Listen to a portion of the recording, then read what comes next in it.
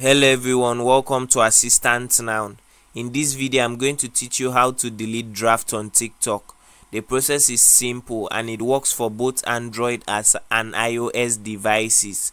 What you need to do is to make sure you are connected with the internet, and once you are connected with the internet, tap and open up your TikTok application. So once you're on your TikTok application, what you need to do is to click on the mini profile icon by the bottom right corner of your screen.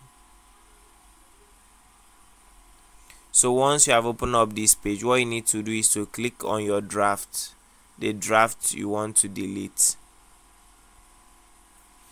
So what you need to do now is to click on select. You can see the option that says select by the top right corner of your screen. Click on it. Now choose the video you want to delete, the draft you want to delete. Click on it. Then what you see the option that says delete down below. All you just need to do is to click on the delete option. Then your draft will be deleted immediately. So that's it. So this was the process by which you can delete drafts on TikTok. If you find this video helpful, then please like, share, comment and subscribe. Thanks.